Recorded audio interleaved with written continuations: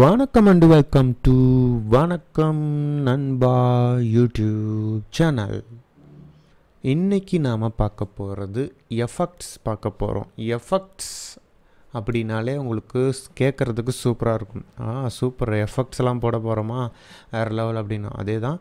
But அவங்க பார்த்தீங்கன்னா எஃபெக்ட்ஸ்னு தனியாகவே கொடுத்துருக்காங்க. இது ரொம்ப பெரிய விஷயம். ஏன்னா இதில் அவ்வளோ விஷயம் இருக்குது எஃபெக்ட்ஸு. நான் இதில் வந்து 1-2 தான் போட்டு ஒரு எக்ஸாம்பிளுக்கு தான் காட்ட போகிறேன்.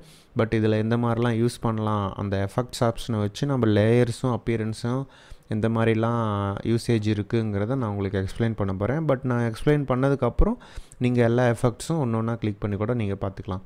ஸோ நான் ஃபஸ்ட்டு உங்களுக்கு சொல்ல போகிறது எஃபெக்ட்ஸில் உங்களுக்கு என்ன நீங்கள் தெரிஞ்சுக்க வேண்டியதுன்னா இதில் வந்து 3 விஷயம் நீங்கள் தெரிஞ்சுக்க வேண்டியது இருக்குது. என்ன அந்த 3 விஷயம்னா, first document raster effect setting, அது நான் இந்த கிளாஸில் அப்புறம் சொல்கிறேன். ரெண்டாவது இப்போ நீங்கள் ஃபஸ்ட்டு தெரிஞ்சுக்க வேண்டியது இல்லுஸ்ட்ரேட்டர் எஃபெக்ட்னு இருக்குது பார்த்தீங்களா, கீழே பாருங்கள் ஃபோட்டோஷாப் எஃபெக்ட்ஸ்னு இருக்குது. ஸோ இதுலேயே வந்துட்டு என்னப்பா ஃபோட்டோஷாப்லாம் வருது அப்படின்னு நீங்கள் கேட்பீங்க. ஃபோட்டோஷாப் எல்லாம் ஒரே கம்பெனி தான், அடோப் கம்பெனி தான். ஸோ மேலே இருக்கிற எஃபெக்ட்ஸ் நீங்கள் எதை யூஸ் பண்ணாலுமே உங்களுக்கு வந்து ஆஸ் யூஷுவல் இல்லுஸ்ட்ரேட்டரில் என்ன வெக்டர் ஃபார்மேட்டில் வரும், ஃபோட்டோஷாப்பில் பிக்சல் ஃபார்மேட்டில் வரும். ஸோ இதில் வந்துட்டு உங்களுக்கு எவ்வளோ ஜூம் பண்ணாலும் உங்களுக்கு பிக்சல் தெரியாது, கட்டமாக வராது. இதில் வந்துட்டு பிக்சலேட் ஆகும், சரிங்களா. பிக்சல் வந்துட்டு தெரியும், ஜூம் பண்ணால் பிக்சல் ஆகும். அதுதான் ஃபோட்டோஷாப் எஃபெக்ட். ஸோ இந்த 2 எஃபெக்ட்டும் நீங்கள் வந்து டிஃப்ரென்ஸ் தெரிஞ்சுக்கணும். ஸோ இப்போ வந்துட்டு நான் இது 3ஐயும் வந்து கொஞ்சம் கீழே இறக்கிட்டு எஃபெக்ட்ஸை மேலே வச்சுக்கிறேன். ஓகே, மேலே வச்சாச்சு. இப்போ நான் இதில் ஒன்றா நான் உங்களுக்கு செஞ்சு காட்டுறேன். இப்போ பீசஸ் எப்படி இருக்குதுன்னு பார்த்துக்கலாம். பேக்ரவுண்ட் ஒன்று இருக்குது, உள்ளே ஒன்று இருக்குது, பேக்ரவுண்ட் ஒன்று இருக்குது, உள்ளே ஒன்று இருக்குது, பேக்ரவுண்ட் ஒன்று இருக்குது, உள்ளே ஒன்று இருக்குது. ஓகேங்களா, சரி ஓகே. இப்போ நான் ஃபஸ்ட்டு இதுக்கு நான் வந்துட்டு ஒன்று அப்ளை பண்ண போகிறேன். அதாவது எஃபெக்ட்ஸில் ஃபோட்டோஷாப் எஃபெக்ட்ஸில் ஏதாச்சும் யூஸ் பண்ணலாம். முதல்ல இதை நான் 2ஐயும் குரூப் பண்ணிக்கிறேன். 2ஐயும் செலக்ட் பண்ணிட்டு Ctrl+G கொடுத்தனா எனக்கு இங்கே குரூப் ஆயிரும். ஸோ இந்த மாதிரி ஒரே பீஸ் ஆயிரும். நான் இதை வந்துட்டு யூஸ் பண்ண போகிறேன். இப்போ இதை வந்து ஆல்ட் அமைக்கி நான் கிளிக் பண்ணி இழுத்தனா எனக்கு டூப்ளிகேட் ஆயிரும். எனக்கு இப்போ டூப்ளிகேட் ஆகிடுத்து. இப்போ இதை வச்சு நான் என்ன பண்ணலாம், ஃபஸ்ட்டு எஃபெக்ட்ஸுக்கு நான் போயிடுறேன். அதில் ஃபோட்டோஷாப் எஃபெக்ட்ஸில் பிளர் நான் யூஸ் பண்ண போகிறேன். பிளர்னு என்ன மங்கலாக இருக்கும், சரிங்களா. அதில் வந்துட்டு கேசியன் பிளர் தான் மோஸ்ட்லி நம்ம யூஸ் பண்ணுற பிளர் ஆப்ஷன்ஸ். இதை நான் வந்துட்டு கிளிக் பண்ணுறேன். இதை வந்துட்டு நான் கிளிக் பண்ணிவிட்டேன். ஆனால் இங்கே எதுவுமே நடக்கவில்லையே இங்கே அப்படின்றால் ப்ரிவ்யூ கிளிக் பண்ண வேண்டும். இப்போ பாருங்கள், ப்ரிவ்யூ கிளிக் பண்ணிட்டேன். ஓரளவுக்கு கொஞ்சம் மங்கலாக இருக்குது. பட் நீங்கள் என்ன வேணும்னா இன்னும் அதிகம் பண்ணணும். இன்னும் அதிகம் பண்ணிங்கன்னா உங்களுக்கு இந்த மாதிரி ஆப்ஷன்ஸ் வரும். ஸோ நான் ஒரு 25 கிட்ட கொடுக்குறேன். ஸோ இப்போ வந்து நான் ஓகே கொடுக்குறேன். இப்போ நான் ஜூம் பண்ணேன்னு வச்சுக்கோங்களேன், இங்கே பார்த்தீங்களா பிக்சலேட் ஆகுது. பாக்ஸு தெரியுதான்னு தெரில உங்களுக்கு. இங்கே பாருங்கள், நல்லா ஜூம் பண்ணுறேன். பாக்ஸு என்னப்பா இப்படி இருக்குது அப்படிங்கிறீங்களா. அப்படி தான் எனக்கு வேணும் அப்படின்னு நான் ஆசைப்பட்டேன்னா நான் இதில் போய் சூஸ் பண்ணலாம் ஃபோட்டோஷாப்பில். இதில் சப்போஸ் எனக்கு இந்த ஆப்ஷன் தான் எனக்கு வேணும். ஏன்னா வந்துட்டு மேலே எஃபெக்ட்ஸில் மேலே வந்துட்டு பிளர் எனக்கு கொடுக்கல, எனக்கு இங்கே தான்ப்பா பிளரே இருக்குது, வேறு ஆப்ஷனே இல்லைப்பா, இதை தான் நான் செலக்ட் பண்ணி ஆகணும். ஆமாம், இதை தான் செலக்ட் பண்ணி ஆகணும். எஃபெக்ட் வேறு இடத்துல வேறு எங்கேயும் பிளர் இல்லை. அப்போ நான் இதையே நான் குவாலிட்டியாக கொடுக்கணும். ஜூம் பண்ணால் எனக்கு வந்துட்டு இந்த மாதிரி பிக்சலேட் ஆகக்கூடாது அப்படின்னா என்ன பண்ணலாம், அதுக்கு தான் நான் சொன்னேன் எஃபெக்ட்ஸில் டாக்குமெண்ட் ராஸ்டர் எஃபெக்ட் செட்டிங் ஒன்று இருக்குதுன்னு சொன்னேன். அதை நான் சொல்கிறேன்னு சொல்லியிருந்தேன். ஸோ இந்த செட்டிங் கிளிக் பண்ணுறதுக்கு முன்னாடி நான் முதல்ல இப்படி கரெக்டாக வச்சுக்கிறேன். இப்போ நான் பாருங்கள் பிக்சலேட்லாம் இருக்குது. பிக்சலேட்டு இருக்கும்போது நான் வந்துட்டு இப்போ நான் டாக்குமெண்ட் ராஸ்டர் செட்டிங் போகிறேன். இது பார்த்தீங்கன்னா உங்களுக்கு தெரியும், ஆல்ரெடி பார்த்த மாதிரி இருக்கும். ஸ்க்ரீனுங்கிறது 72ன்னு இருக்குது அப்படின்னா குவாலிட்டி கம்மின்னு அர்த்தம். ஹையில் வச்சிங்கன்னா அங்கே டாக்குமெண்ட் க்ரியேட் பண்ணும் போதெல்லாம் நான் சொல்லியிருக்கேன். ஸோ நான் இப்போ ஹையில் வைக்க போகிறேன். இங்கே பாருங்கள் லெஃப்ட் சைடில் இங்கே பாருங்கள் பிக்சலாக இருக்குது. இங்கே ஹை வச்சதும் என்ன ஆகும்னு பாருங்கள், ஓகே கொடுத்தது என்ன ஆகும்னு பாருங்கள். எப்படி எல்லாம் பிளர் அப்படியே நைஸாக இருக்குது பார்த்தீங்களா. இப்போ ஸ்மூத் ஆயிடுச்சு. இப்போ நம்மளுக்கு பிக்சலேட் அவ்வளோ ஆகாது. ஆனால் இப்போ என்ன பிரச்சனைனா ரொம்ப ஸ்டக்காக சான்ஸ் இருக்குது. ஏன்னா இதில் ரொம்ப பிக்சல் வந்துருச்சுன்னா டாக்குமெண்ட் வந்து ரொம்ப ஹெவி ஆகிடும், சரிங்களா. ரொம்ப ஹெவி ஆகிடும். அப்படி ரொம்ப ஹெவி ஆகிடுச்சுன்னா யூஸ் பண்ண முடியாது. அதனால என்னோடய ரெக்கமெண்ட் என்னென்னா, நீங்கள் ஒர்க் பண்ணும்போது ராஸ்டரில் போய் இந்த மாதிரி 300 வைக்காதீங்க, 72லேயே வச்சு ஒர்க் பண்ணுங்கள். அதுக்கப்புறம் மறுபடியும் வேணால் மாற்றிக்கலாம். அங்கே பாருங்கள் பிக்சலேட் இருக்கா. ஸோ இப்படியே இருக்கட்டும். இப்போ பார்த்தீங்கன்னா ஃபாஸ்ட்டாக இருக்குது ஒர்க் பண்ணுறதுக்கு. ஒர்க் பண்ணும்போது நம்மளுக்கு வேகமாக இருக்கணும். கடைசியாக நீங்கள் சேவ் பண்ணுறதுக்கு முன்னாடி வேணால் நீங்கள் 300 வச்சுட்டு அதுக்கப்புறம் டக்குன்னு சேவ் பண்ணிட்டு அப்பா தப்பிச்சாச்சுப்பா அப்படின்னு நீங்கள் போயிடலாம். அது ஒன்றும் பிரச்சனை இல்லை. இப்போ நீங்கள் பார்க்குறதுக்கு வந்துட்டு ஒரு மாதிரி ரொம்ப பிளர் ஆகுது இப்போ ஒரு மாதிரி. அப்போ நான் மறுபடியும் பேக் போகணுமா Ctrl Z கொடுத்து? இதை நான் திரும்ப எடிட் பண்ண முடியாதா? இந்த பிளர்ரை வந்துட்டு கொஞ்சம் கம்மி பண்ண முடியாதா அப்படின்னு நீங்கள் கேட்பீங்க. அப்படிங்கிறதுக்கு ஒன்று இருக்குது. அதுக்கு முன்னாடி நீங்கள் ஒன்று தெரிஞ்சுக்கணும். என்னென்னா லேயர்ஸ் வந்து பாருங்கள் ரைட் சைடில் இதில் பாருங்கள் நிறைய லேயர்ஸ் இருக்குது. நம்மக்கிட்ட இருக்கிற மொத்த டாக்குமெண்ட்டும் இங்கே தான் இருக்குது. எல்லா லேயர்ஸும் செப்பரேட்டாக இருக்குது. ஸோ இதில் வந்துட்டு ஒரு டிஃப்ரென்ஸ் இருக்குது. அது என்னென்னு கண்டுபிடிங்க பார்க்கலாம். நம்ம இங்கே யூஸ் பண்ண இது நான் செலக்ட் கூட பண்ணலன்னா யூஸ் பண்ண இது மட்டும் டிஃப்ரெண்ட் ஆகுது. எங்கே தெரியுமா? இது பாருங்கள், இங்கே பாருங்கள் சர்க்கிள் பாருங்கள். எல்லா சர்க்கிளும் வந்து நடுவில் எதுவும் இல்லை. ஆனால் இந்த சர்க்கிளில் மட்டும் பாருங்கள் நடுவில் வெள்ளையாக ஒன்று தெரியுது பார்த்தீங்களா? அந்த இது வந்துட்டு நம்ம யூஸ் பண்ணியிருக்கிற எஃபெக்ட்ஸுக்கு டிஃப்ரெண்ட் ஷேட் கொடுக்குது. நம்ம யோசிச்சுருப்போம் இவ்வளோ நாளாக இந்த ரவுண்டு எதுக்குப்பா அப்படின்னு வச்சுருப்போம். இப்போ புரியுதா? இந்த ரவுண்டை இதை நான் செலக்ட் பண்ணிக்கிறேன். இந்த ரவுண்டு மேலே ஒரு கிளிக் பண்ணுறேன். அந்த ரவுண்டு மேலே கிளிக் பண்ணால் மட்டும்தான் உங்களுக்கு அதுக்குள்ளார இருக்கிற எஃபெக்ட்ஸ் எல்லாமே இங்கே அப்பீரன்ஸில் தெரியும். போன கிளாஸ் அப்பீரன்ஸ் பார்த்தோம். பார்க்கலைன்னா ரைட் சைடுக்கு மேலே ஐ பட்டன் இருக்கும். கிளிக் பண்ணி ப்ளேலிஸ்ட்டில் பாருங்கள். இப்போ நான் வேறு ஏதாவது கிளிக் பண்ணேன்னு வச்சுக்கோங்களேன், எனக்கு இங்கே வராது. எனக்கு அதோட செட்டிங்ஸ் தான் வரும். இப்போ நான் இதை கிளிக் பண்ணி இந்த சர்க்கிள் இந்த எஃபெக்ட்ஸ் ஆல்ரெடி யூஸ் பண்ண சர்க்கிளை நான் கிளிக் பண்ணும்போது அந்த சர்க்கிளை கிளிக் பண்ணதும் இங்கே பாருங்கள் கீழே காஸியன் பிளர் அப்படின்னு இருக்குது பார்த்தீங்களா? இதை நான் கிளிக் பண்ண போகிறேன். கிளிக் பண்ணால் அந்த பேர் மேலேயே கிளிக் பண்ணால் எனக்கு செட்டிங்ஸ் வந்துடும். இப்போ நான் கம்மி பண்ணிக்கலாம். 10ன்னு வச்சு ப்ரிவியூ கொடுத்து பார்த்தா எனக்கு தெரியும். ஓகே கொடுத்துக்கலாம். எனக்கு இப்போ ஓகேன்னு தோணுது. ஸோ நான் திரும்பவும் செலக்ட் பண்ணி கூட நான் பார்த்துக்கலாம். அங்கே எஃபெக்ட்ஸ் இருக்குது. ஸோ இதை மேலே கீழே மூவ் பண்ணலாம். இதெல்லாம் ஆல்ரெடி போன கிளாஸில் சொல்லியாச்சு. ஸோ இப்போ வந்து மேலே இருக்கிறதுக்கு எஃபெக்ட்ஸ் கொடுக்கலாம். அது வந்து இல்லுஸ்ட்ரேட்டரில் கொடுக்கலாம். இந்த இதுக்கு வந்துட்டு இல்லுஸ்ட்ரேட்டரில் நான் எஃபெக்ட் கொடுக்க போகிறேன். எஃபெக்ட் என்ன கொடுக்கலாம்? டிஸ்டார்ட்னு இருக்குது பார்த்தீங்களா? அதில் வந்துட்டு கொஞ்சம் வெடிக்கிற மாதிரி ரஃபன் கொடுக்கலாம். சரிங்களா? ரஃபன் ப்ரிவியூ கொடுக்கலாம்.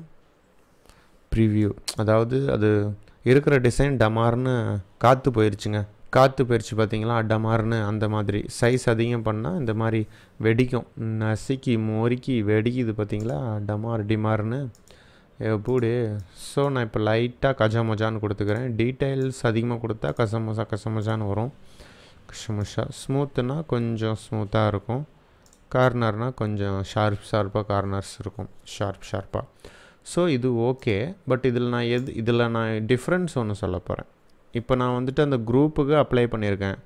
ஸோ அந்த குரூப்புக்கே எல்லாமே சேர்ந்து இது வந்திருக்கா. இப்போ நான் வெளியே இருக்கிற இந்த பீஸுக்கு மட்டும் நான் வேறு ஒன்று கொடுக்கணும். அப்போ நான் என்ன பண்ணணும்? ஸோ இப்போ வந்து இந்த பேக்ரவுண்டு இப்போ இது ஓவராலாக ஒரு எஃபெக்ட் கொடுத்தாச்சு. இந்த பேக்ரவுண்டுக்கு மட்டும் நான் வேறு ஒரு கிறுக்கல்ஸ் மாதிரி நான் எஃபெக்ட்ஸ் கொடுக்கணும். அப்படின்னா இது எங்கே போகணும்? ஸோ இப்போ இது தானே செலக்டில் இருக்குது இந்த ஆப்ஜெக்ட்டு. ஸோ அந்த ஆப்ஜெக்ட்டுக்குள்ளே இந்த பேக்ரவுண்டு இதை மட்டும் நான் செலக்ட் பண்ணுறேன். சரிங்களா? இந்த பேக்ரவுண்ட் லேயர்ஸ் மட்டும் செலக்ட் பண்ணிட்டு கிறுக்கல்ஸ் எங்கே இருக்கும்னா ஸ்டைலிஷில் ஸ்க்ரிபிள்னு இருக்கும். அதை போய் ஸ்க்ரிபிள் கொடுத்தீங்கன்னா இங்கே பார்த்தீங்களா முன்னாடிக்கிற லேயர் ஆல்ரெடி அப்படியே தான் இருக்குது. நான் கொடுத்த அதே எஃபெக்ட்ஸ் தான் இருக்குது. பின்னாடிக்கிற லேயர்ஸ் மட்டும் கிறுக்கல்ஸாக மாறிடுச்சு. கிறுக்கல்ஸ்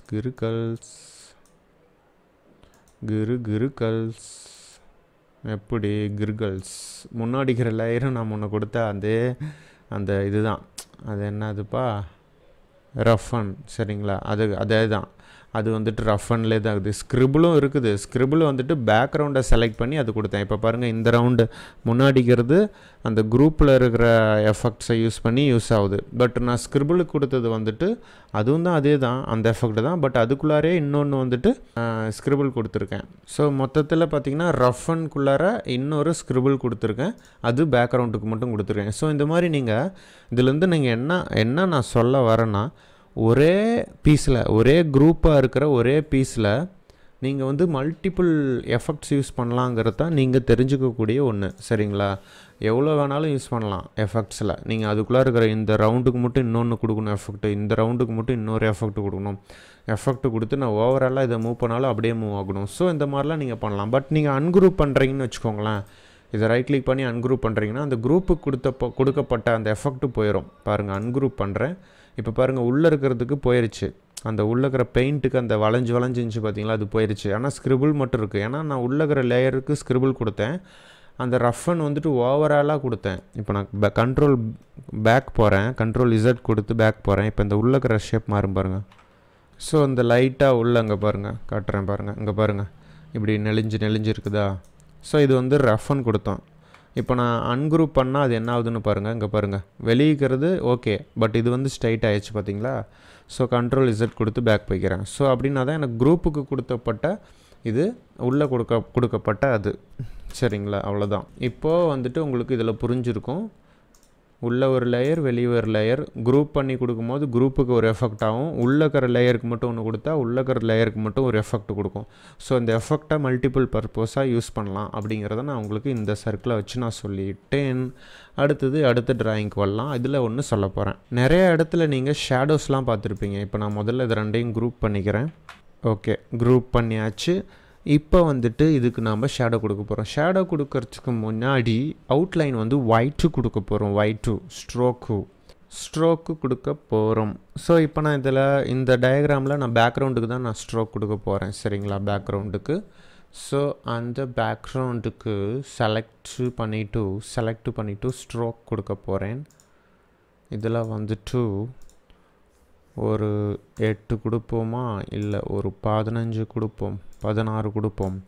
ஓகே, இப்போ நீங்கள் உள்ளே இருக்கிற ஸ்ட்ரோக் பார்க்கலாம், பட் வெளியே இருக்கிற ஸ்ட்ரோக் பார்க்க முடியாது. பிகாஸ் பேக்ரவுண்ட் வந்து ஒயிட்டில் இருக்குது. பிகாஸ் இப்போ நான் இதை செலக்ட் பண்ணிவிட்டு எஃபெக்ட்ஸில் போயிட்டு ஷேடோ கொடுக்க போகிறேன். ஸ்டைலிஷில் வந்துட்டு ட்ராப் ஷேடோ இருக்கும். அதை நீங்கள் செலக்ட் பண்ணிங்கன்னா உங்களுக்கு காட்டாது. ஏன்னா ப்ரிவியூ கொடுக்கணும். ப்ரிவியூ கொடுக்கும்போது உங்களுக்கு எப்படி வருது பார்த்தீங்களா.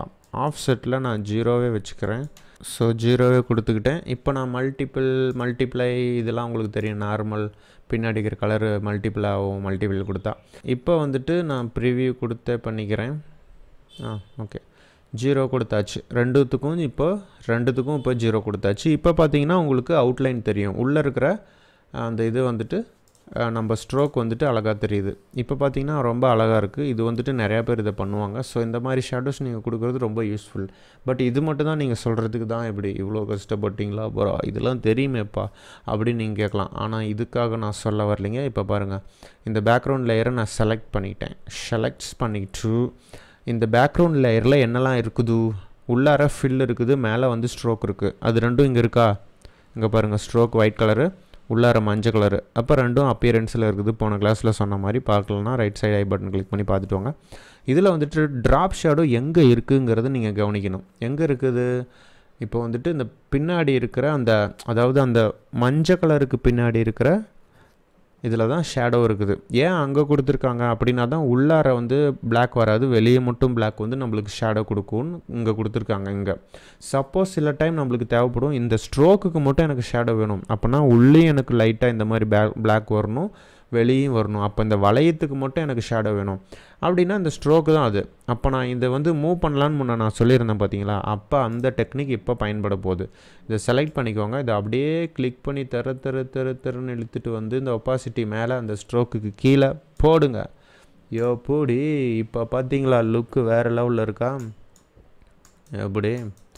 ஸோ இந்த டெக்னிக்கை சொல்கிறதுக்காக தான் நான் இந்த ஐக்கானை வச்சுருந்தேன். அதாவது நம்மளுடைய எஃபெக்ட்ஸ் எல்லாமே, அப்பியரன்ஸில் இருக்கிற எஃபெக்ட்ஸ் எல்லாமே நம்ம மூவ் பண்ணுறது மூலமாக எவ்வளோ அற்புதமான செயல்கள் கிடைக்கும்.